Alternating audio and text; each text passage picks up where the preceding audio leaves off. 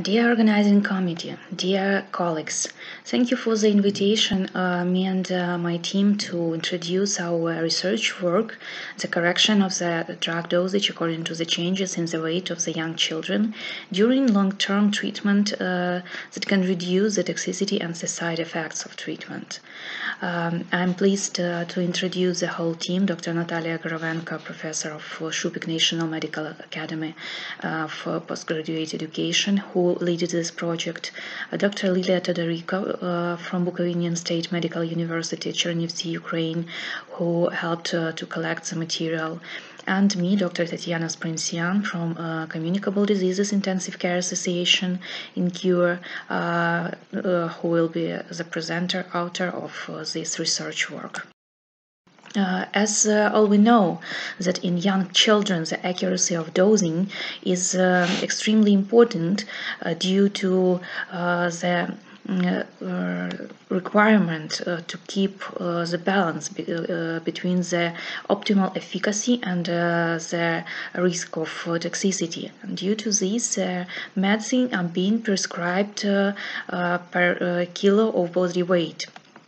But some conditions, such as oncology disease, tuberculosis treatment, or the treatment of latent TB, some chronic diseases, require long-term therapy. And during this treatment course, young children can increase in the body weight extremely, especially the young babies under 12 months or children under 2 or 3 years old. But the question is, if we do the dose correction during the treatment course of such kids, or we just see the patient prescribe the approximate dosage and then leave the parents or caregivers to treat the child by themselves. That tuberculosis, active and latent disease required last 6 months of therapy. Oncology can last for years. How often doctor chooses the scheme of the therapy to the increasing of the body weight of small patient? Every month, every week, every year. So aim was to see if the adjustment of the prescribed dosage in very small kids under 2 years old during the treatment course, on the example of the treatment of latent TB infection during 6 months, can be beneficial in such patients to decrease the side effects, to increase the tolerability, and to increase adherence to treatment. We performed the comparative study in 2 groups of children with latent TB infection that required isoniazid treatment during 6 months. In the first group, we included 114 children who received the isoniazid in the liquid pediatric formulation in the syrup form with the recommended by WHO dosage 10 mg per kilo once a day after breakfast. And the children from the control group received the same drug in the form of tablets. And due to the limited possibility to divide the tablets very accurately, we used the recommended by WHO table how to divide the tablet according to the range of the weight, not to the accurate body weight. As you can see, with the liquid formulation, it was very easy to give the exact amount of the required milligrams to any child of the any body weight. And when we used tablets, very approximately the dividing could be used. For example, children under 5 received half of the standard tablet. Children with the body weight range from 5.1 to 9.9 received 1 tablet, but it's obvious that the need in the amount of the drug was different. So we have found that 65 children from the main group, 57%, and 61 from the control had increased in the body weight during the course of treatment during 6 months in more than 1 kilo, which required the dose correction.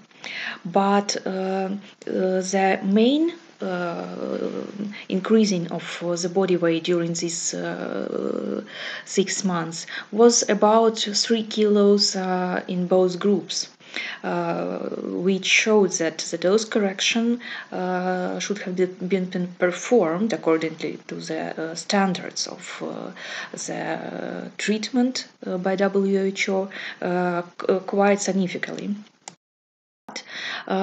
Actually, there only one formulation in liquid form, in syrup form, allowed the dose adjustment very accurately according to the body weight. That's why the patient from the both group were seeing the doctor every month and measured the body weight, but only the patients from the first group could receive the dose adjustments due to the increasing of the body weights.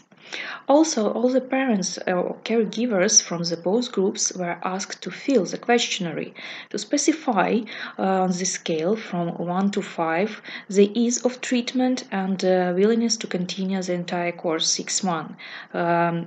It's well known that adherence in treatment of latent TB infection is very low.